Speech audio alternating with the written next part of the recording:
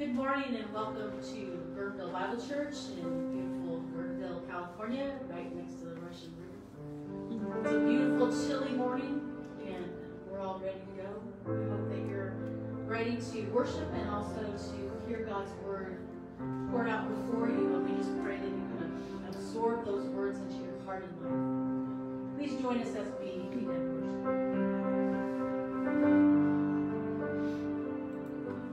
Those that are here, you're welcome to stand, to sit, to move around, however you feel comfortable.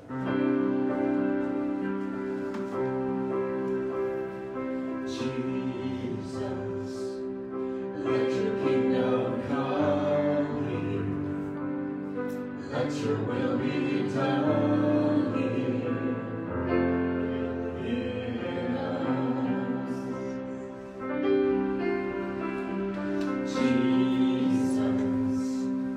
There is no one greater, 'cause you alone are Savior.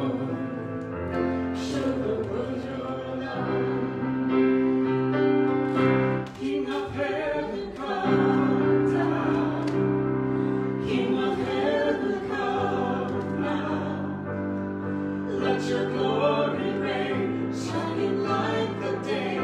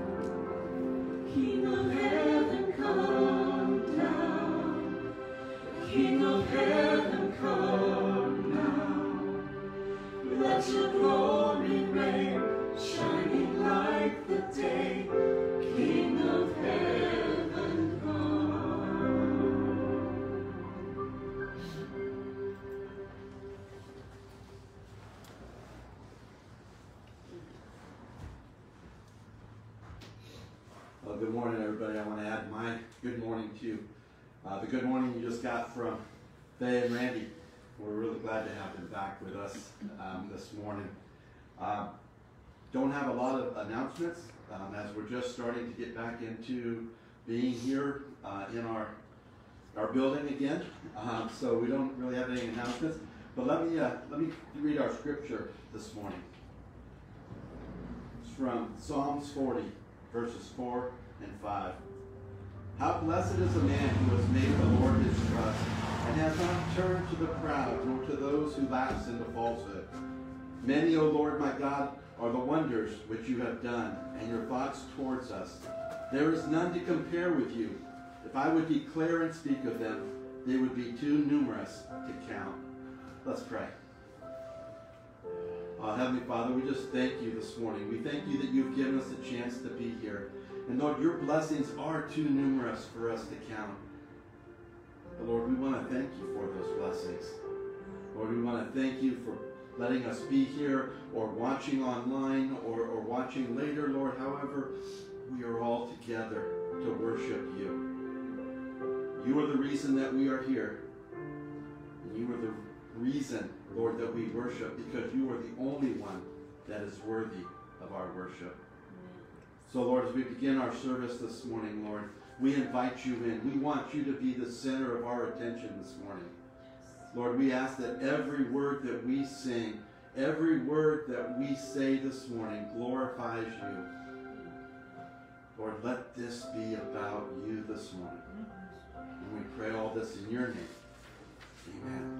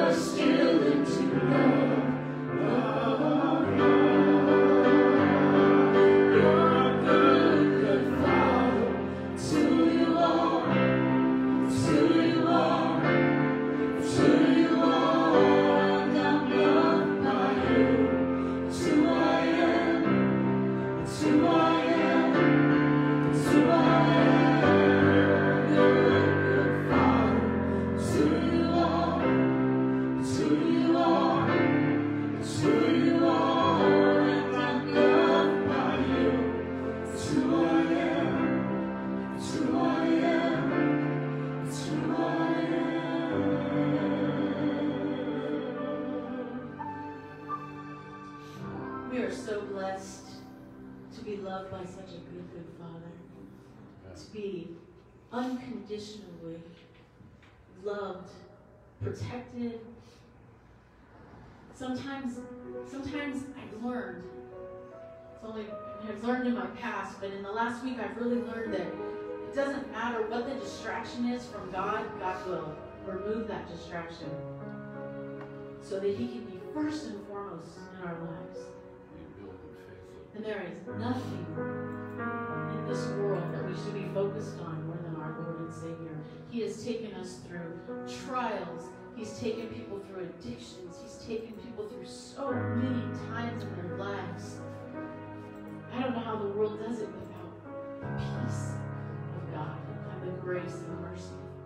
So I pray that for you today. If you don't know Jesus as your Savior, please reach out to Pastor Dwayne or someone from the church. Because there is nothing more that we want than to lead people to Christ. This is a church that wants to equip and lead people. And so if you need anything, please reach out.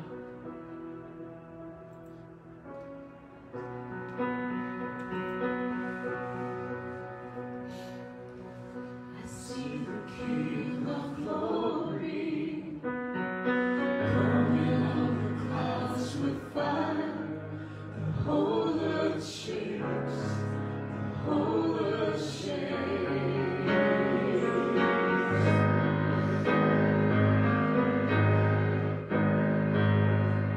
I see His love and mercy rushing over all my sin. The people sing, the people sing.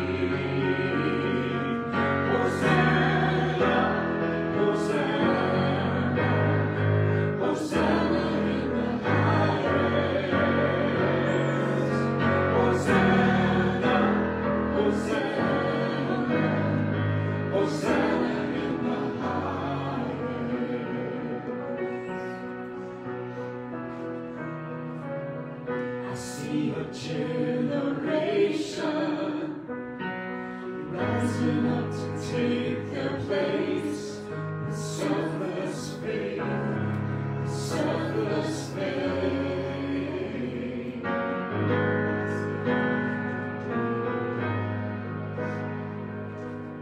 I see a near revival stirring as we pray and sing.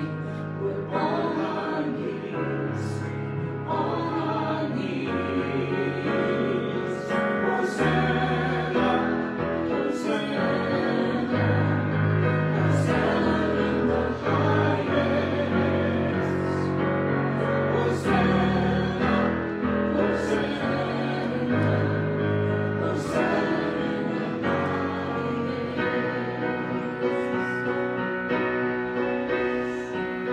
Hear my heart and make it clean. Open up my eyes to the things unseen. Show me how to love like you have loved me.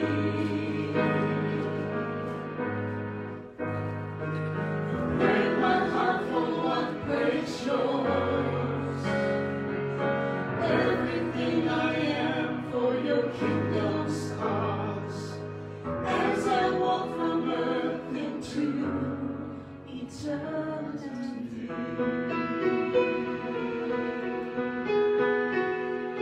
Hosanna, Hosanna, Hosanna in the highest. Hosanna, Hosanna, Hosanna in the highest. Hosanna in the highest. Hosanna in the highest.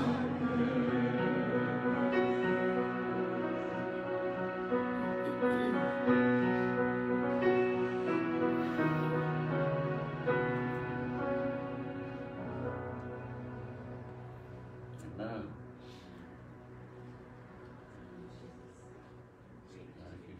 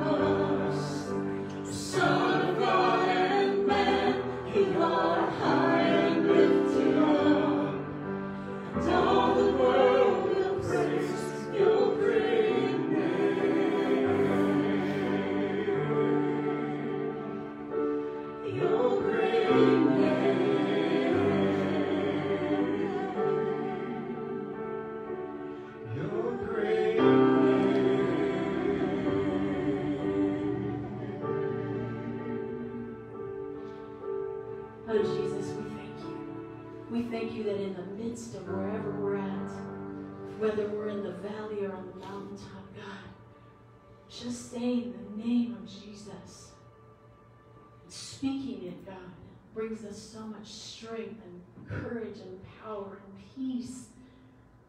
God, we thank you for your grace and mercy. Lord, we praise you for all that you do every second of every day.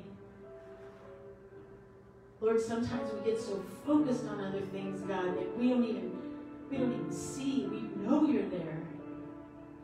God, I just pray that we know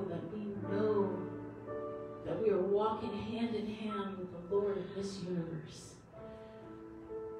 That, God, we are privileged to be your children.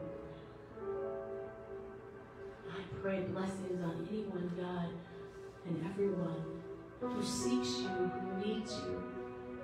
Lord, help us. Thank you, Jesus, for this beautiful, beautiful, gorgeous day that you've given us. And Jesus, there is something about that name. In the precious name of my Lord and Savior, Jesus Christ. Amen.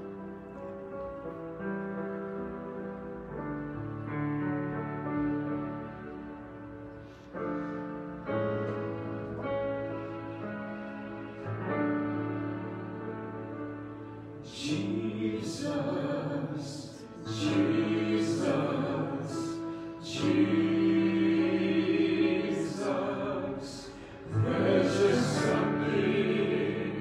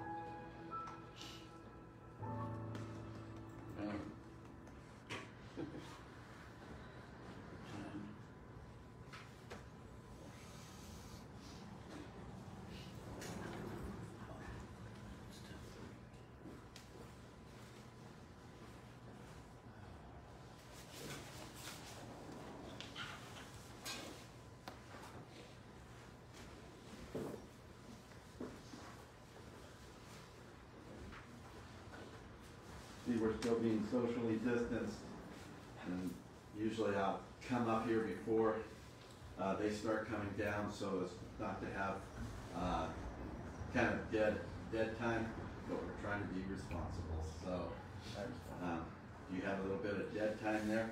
Hopefully you spend it in prayer. It always feels a little anticlimactic for me to come up here after a worship set like that, because I feel like we've already been in the presence of God and we really don't need the message. But I did work on it all week, so we're going to do it. I didn't want you guys to. I need it. I was doing it for faith. Yeah. So I am really glad that you guys are all here this morning. Some of you here in person, some of you are watching online live right now, and there's other of you that are going to be watching this a little bit later, either today or I'm so glad that God gives us the opportunity to live in an age where the technology that we can reach so many people and that we can worship together. Because we always don't do things in a normal way at Guerneville Bible Church. because we are a river church. Our last message in the series of witnesses of Acts is actually not even going to be in the book of Acts at all. We're going to be in the book of 1 John, not to be confused with the Gospel of John, or 2nd or 3rd John. You can find 1 John towards the back of your Bible, just a few books from the end. Besides his Gospel in John 1, 2, and 3, John also wrote the book of Revelation. And for many people, the writings of John are their absolute favorites in the Bible. Millions of copies of John's Gospel have been printed and distributed worldwide. Because of what John wrote, his writings are used a lot in evangelism, as well as for discipleship and Christian growth. And when people come to Jesus, the Gospel of John is often the place where they are directed to start reading the Bible. It's my favorite Gospel, and I've read it many times and have led quite a few Bible studies through it. One of the reasons for the popularity of John's writings is because it covers so much that we need to know about our lives as believers. In his Gospel, he shares the life of Jesus. And in his writings in 1st, 2nd, and 3rd John, he writes about how we can live with assurance of salvation. And in Revelation, he reveals God's prophetic plan for the end times. In all of his writings, there is one thing that comes shining through, and that's love. The love of God for us, the love of Jesus towards people, and his great love for us that he was willingly went to the cross in our place. John also talks a lot about the importance of showing love towards each other. Love flows through John's witnessing. Now, don't misunderstand John's writing. He was not talking about a touchy-feely, run around the field with flowers in your head kind of love. And he's not talking about the, oh gosh, stars in your eye kind of love. The love that John wrote about was not the, oh, don't worry about it, let's just let everyone do whatever they want, and let's not say anything because we don't want to offend anybody kind of love. The love that John wrote about was real, and it was based in truth. And when you genuinely love someone, if you see them doing something that you know is wrong or it's going to hurt them, you say something. You tell them the truth, right. Hopefully in a loving way, but the truth nonetheless. John didn't sugarcoat what Jesus said or what he did. Remember, John is the one that quoted Jesus as saying in John 14:6, Jesus said to him, I am the way and the truth and the life. No one comes to the Father except through me. Well, that's pretty direct. That's right. And there's nothing wishy-washy about that statement. Truth wrapped in love. In our series, we've looked at real, actual people in the Bible who've made a difference through their witnessing. And today we're going to look at love and see the kind of love that you and I are blessed to experience. As a disciple, John was an eyewitness of God's love in all of its forms. He was a witness who got to experience God's love close up and personal. That love so changed him that he dropped everything that he was going to do to follow Jesus. Jesus' love changed him. And John teaches us about who we are in God's love. But he didn't stop there. He also teaches us that part of being God's reflection to the world, part of being the salt and light to the world, is that our purpose is to share the love of God with people. When we allow God's love to take over, it moves us to go and make disciples. In other words, to be witnesses for him. Think about your own life. Remember how somebody was praying for you. Somebody who stepped out and shared Jesus with you. Somebody who taught you about the love of God. Amen. Well, we're going to get into our passage today by looking at 1 John 3, starting in verse 1, where we're going to see that John witnessed about God's love for us. And I'm actually going to turn there now instead of when I should have. See how great a love the Father has bestowed upon us, that we would be called children of God, and such we are. For this reason the world does not know us, because it did not know him. See, John was first introduced to Jesus while he was working. And you can find that story in Matthew 4, 21 and 22. But listen to what it says. Going on from there, he saw two other brothers, James the son of Zebedee and his brother John, in a boat with their father Zebedee, mending their nets, and he called to them. And immediately they left the boat and their father and followed him. See, there was something special about that call of love that John just couldn't resist. And when Jesus called him to be one of his followers, one of his disciples, to be one of his witnesses, John and his brother James left their father, they left their job, they left everything behind to follow Jesus. When we accept God's love for us, we have to spread it. We have to share it, and we have to live it every step of the way. It takes us coming to that place of understanding about what Jesus did for us, and then to continue to be growing in God's love so that we can share that with others and be an example of the love of God. See, John learned a lot about love, true love, unconditional love, while following Jesus. He also learned to love no matter the situation. Listen to Luke 9, 51 through 56 in the Good News translation. As the time drew near when Jesus would be taken up to heaven, he made up his mind and set out on his way to Jerusalem. He sent messengers ahead of him who went to a village in Samaria to get everything ready for him. But the people there would not receive him because it was clear that he was on his way to Jerusalem. And when the disciples James and John saw this, they said, "Lord, do you want us to call down fire from heaven to destroy them?" And Jesus turned and rebuked them. And then Jesus said, and his disciples went on to another village. See, John was so upset that this village was rejecting Jesus that he was ready to call down fire and destroy the whole city. First of all, if that's what Jesus had really wanted to do, he really didn't need James and John's help. To do that, he could have done it himself. But instead, Jesus showed John they had to love even those who didn't accept him. Good lesson for us to learn as well. Amen. See, John also got to see Jesus' love for a Samaritan woman who was not living a life that glorified God. In John 4, 1 through 30, you can read the story about Jesus and the Samaritan woman at the well. John saw Jesus loving a woman who most Jewish men would have avoided. And she was so disliked that even her own people shunned her. John also witnessed the scene where a woman who was accused of adultery was brought before Jesus. He saw that love means forgiveness, and that forgiveness is not only possible, but part of a real love. And you can find this event in John 8, 1 through 12. But watching Jesus, John saw God's love in action. It shaped who he was and who he was going to become. And that love shaped his dealings with people. It shaped his teaching. It shaped his writing. He became the disciple of love. If we look a few verses later at verse 14, we're going to see in our next point where John witnessed about our love for others. So let's go to verses 14 through 18. We know that we have passed out of death into life because we love the brethren. He who does not love abides in death. Everyone who hates his brother is a murderer, and you know that no murderer has eternal life abiding in him.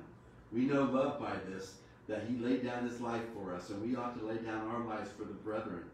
But whosoever has the world's goods and sees his brother in needs and closes his heart against him, how does the love of God abide in him?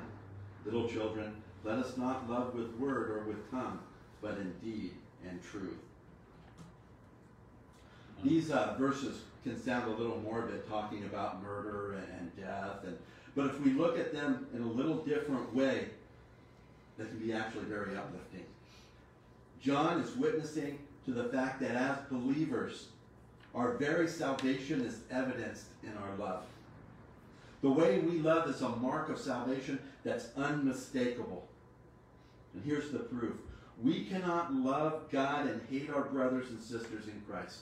That's right. This passage contains very strong words. For example, but a person who has no love is still dead.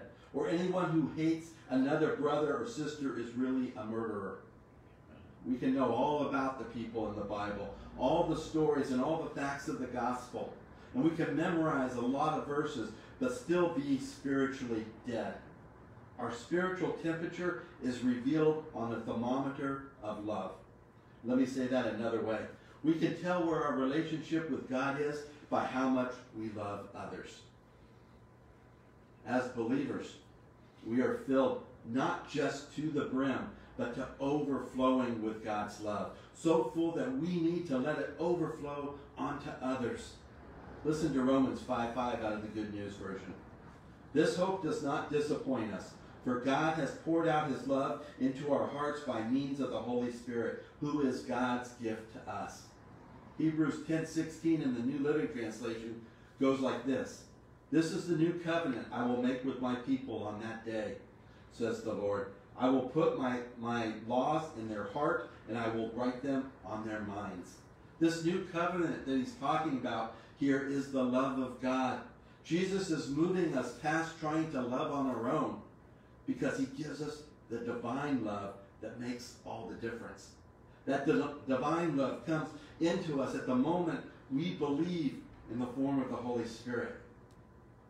John says that our love for other believers is measured by our kindness to them.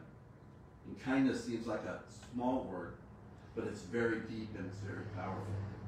Kindness to others means being willing to lay down our lives for them. Now, how often in today's world are we going to be called on, at least in America, to give our lives up for another believer? I hope not very often. And as I said that, I began thinking that technically we can only give our lives up one time, and after that we're hanging out with Jesus.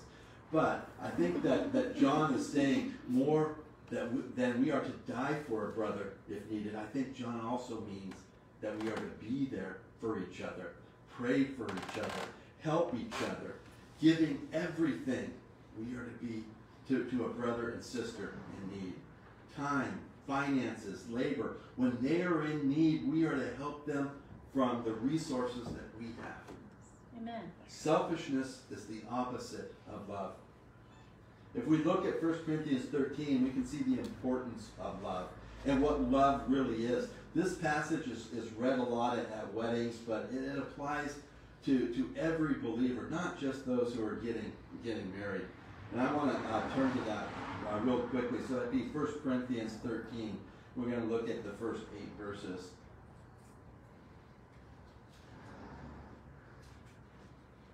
And I didn't mark it, so I have to turn to it quickly. If I speak in tongues of men and of angels, but do not have love, I have become a noisy gong or a clanging cymbal. If I have the gift of prophecy and know all mysteries and all knowledge, and if I have all faith so as to remove mountains, but do not have love, I'm nothing. And if I give all my possessions to feed the poor, and if I surrender my body to be burned, but do not have love, it profits me nothing. Love is patient, love is kind, and is not jealous. Love does not brag and is not arrogant, does not act unbecomingly. It does not seek its own, is not provoked, does not take into account a wrong suffered, does not rejoice in unrighteousness, but rejoices in the truth. It bears all things, believes all things, hopes all things, endures all things. Love never fails. If you look at that list of things there that just described what love is, you'll see that each of them are in actions. An action. They're not feelings, they're actions. We might have feelings of being in love, but real love are actions that come from love.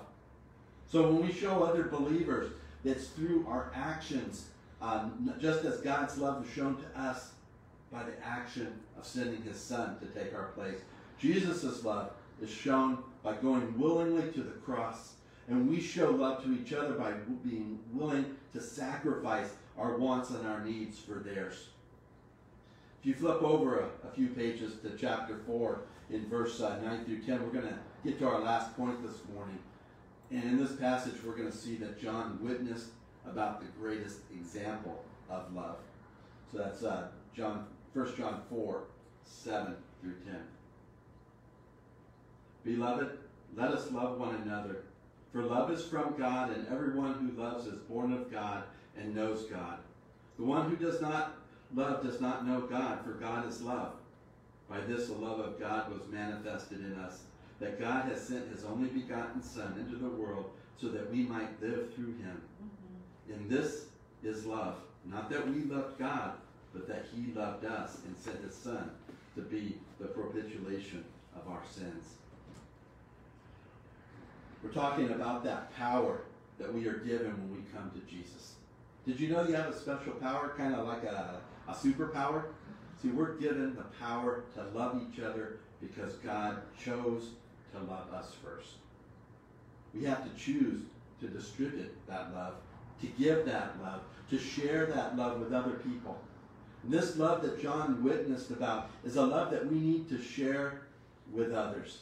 And it should overflow out of us through the Holy Spirit. And what's really cool about this shared love is that it's a love that's unforced. Nobody has to make us love. We love because of the love that's in us. It's unforced. It's part of who we become when we become believers. This love is also spontaneous. It's the first thing that comes from us as brand new believers, because that love that came to us from God in our forgiveness and our salvation. It's also unconditional. And I'm glad that God doesn't love me according to what I deserve, or even by how much I love other people. He loves me because of who I am. He loves you because of who you are. And that's why he sent Jesus. He loved us just as we were. But because of our sin, he sent Jesus to take that punishment for those sins so that he could have a relationship with us because he loved us. The greatest example of God's love is the cross. John, the disciple of love, had stood at the foot of the cross watching God in human form, dying for him, dying for you and me. His love for us caused him to offer a solution to our problem of sin. We receive forgiveness and salvation because of what Jesus did on the cross. God loves to express himself in the forever. Our salvation is not just for now. It's not just a one and done. It's for all time forever. Jesus doesn't overlook sin. He doesn't condone sin. He doesn't excuse sin. But because he loved us, he claimed the penalty of sin and by his sacrifice on the cross. Even on the cross, Jesus was teaching John about love. John saw him lovingly bring salvation and forgiveness to one of the thieves being crucified with him. He saw love when he watched Jesus ask for forgiveness for those who were killing him. He saw love when in the midst of his own agony, he provided for his mother in commissioning John to care for her as a loving, caring son would do. He saw that Jesus loved him and had work for him to do. Listen to what Jesus said in John 19, 25 through 27. Now beside the cross of Jesus stood his mother's sister Mary, and Mary the wife of Clopas, and Mary Magdalene. So when Jesus saw his mother and the disciple whom he loved standing nearby, he said to his mother, "Woman, behold your son." And then he said to the disciple, "Behold your mother." And from that hour the disciple took her into his own household. John wrote what is probably the most well-known verse in the Bible, John 3:16. Verse 9 in our passage seems to echo John 3:16. John knew that the message of the cross is the message of salvation. And then verse 10 tells us that God's love is demonstrated in the death of his son for us. John's very clear that our love for Jesus is where our salvation lies. Instead, it lies in the truth that God first loved us and sent Jesus as a sacrifice to take away our sin. The Apostle Paul wrote in Romans 5:8, a verse that goes along with these verses of John's, "But God demonstrated his own love towards us, in that while we were still sinners, Christ died for us." John is trying here to help us understand the power in the love of Jesus. We are to love everyone as Jesus loves us. What's so amazing about God's love is that he loves everyone the same. Everyone is loved the same. Amen. How much better off would we be in this world if we could all get to the place where we loved everyone the same? It would make a difference in who we are. It would make a difference in our influence as well. 1 John 3:11 says, "For this is the message which you have heard from the beginning, that we are to love one another." Jesus is teaching us in these verses this morning that we cannot live as a believer without this love that he's given to us. Remember when we were talking about our spiritual temperature, how it's revealed on our thermometer of love? I hope that we each have the courage to check out our love thermometer to see where our relationship with God is. Verse 18 reminds us of what we read in 1 Corinthians 13, those verses that we looked at earlier, and how the description of love is action. Listen to verse 18 one more time. "Little children, let's not love with word or with tongue, but in deed and truth." A believer's love should go way beyond words or what we say. We need to become, as James 1:22 says in the New Living Translation, but don't just listen to God's word. You must do what it says. Otherwise, you're only fooling yourselves. The same is true when it comes to us loving others. We need to be doers of the love that's already in us, sharing it with other people. It should be a real outpouring from the love that's in our hearts. No message, no lesson is complete without some sort of application. And I don't want you to walk away from today's message thinking, "Oh, if only the pastor had given us some sort of way to apply the message to our lives. I'm so disappointed that he didn't do that." I hate to disappoint people, so we're going to look at how to apply this to our lives this morning. I have always found that one of the best ways to find that I found to apply something is to ask myself questions. And I'm going to share with you some of the questions I've asked myself as I prepared the message this week. What have I done to show love to somebody else this past week? If you have to think really hard on the answer, maybe you need to work on showing love a little bit more. I know I do too. We are called to be witnesses of love by showing that love to others. The second question I ask myself, and I'm asking you this morning, is this: does the love of God motivate and empower me to be his witness? In other words, am I trying to do this love thing on my own power, or am I allowing the Holy Spirit to just let God's love overflow onto those around me? The next question is this: are we witnessing of love by directing people to the greatest example of God's love? Are we loving people by telling them about what Jesus did for each of us on the cross? And then the final question I want us to ask ourselves is this: am I a witness to love?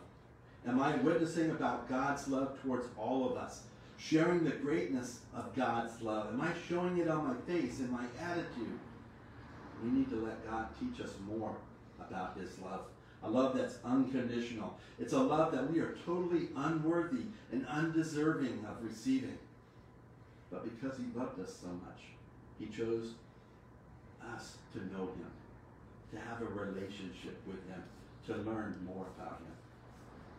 We can't be who we need to be without love coming to the front, without love moving us and motivating us. We need God to teach us to love like he loves us.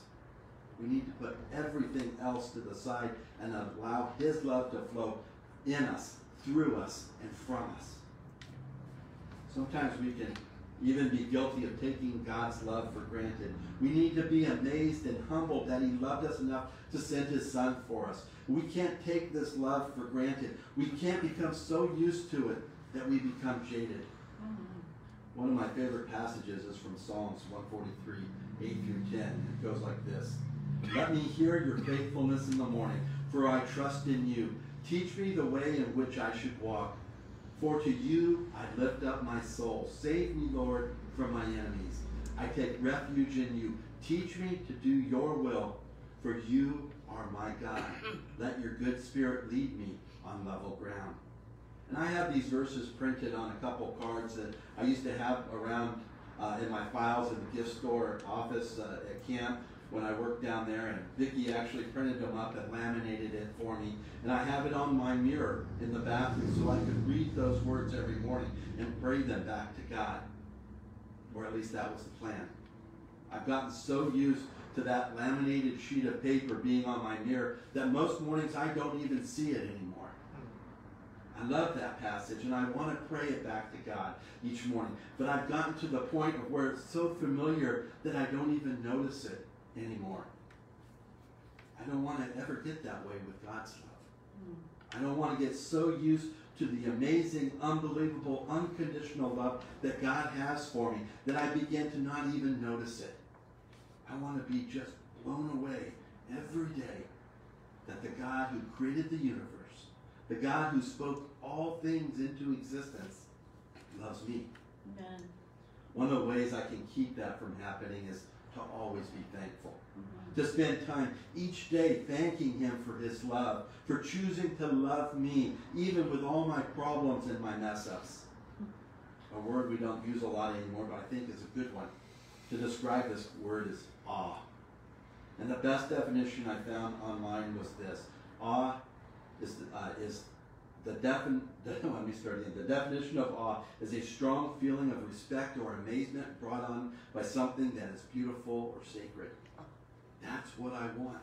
I want to be in awe of God every day, every minute.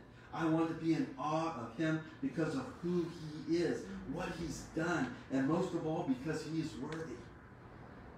I don't know where any of you are in your relationship with God this morning, where you are in showing love.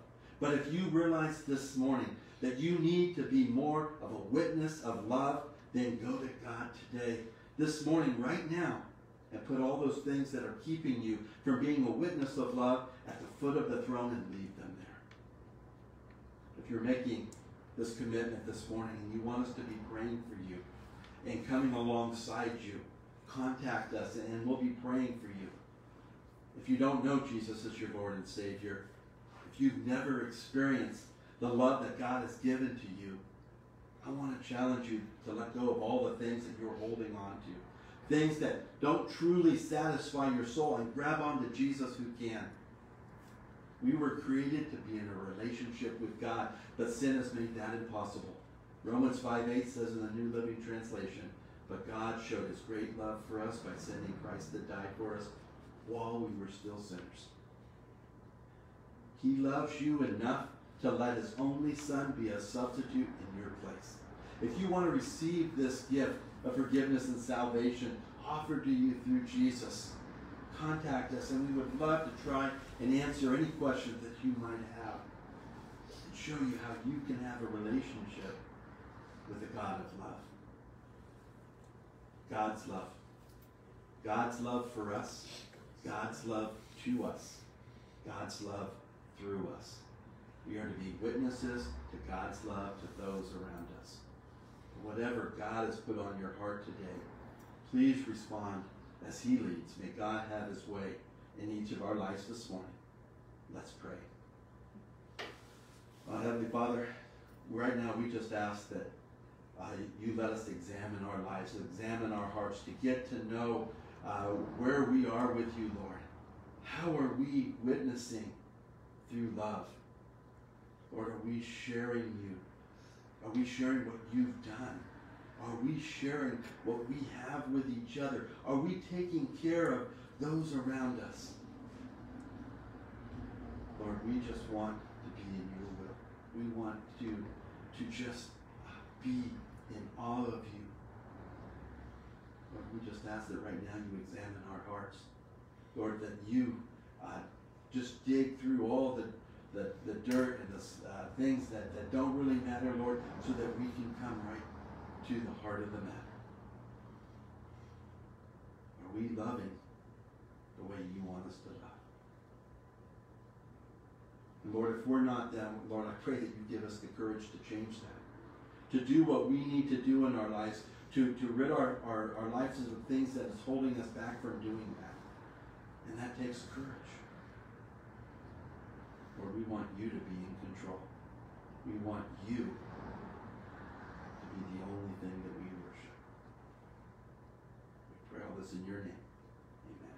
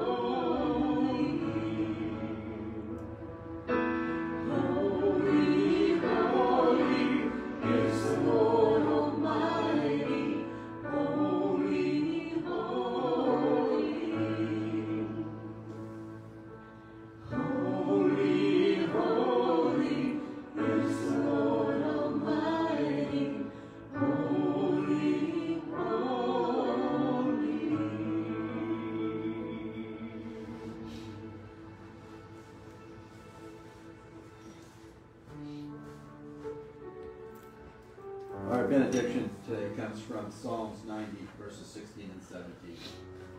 Let your work appear to your servants and your majesty to their children. May the kindness of the Lord our God be upon us and confirm for us the work of your hands. Yes, confirm the work of our hands.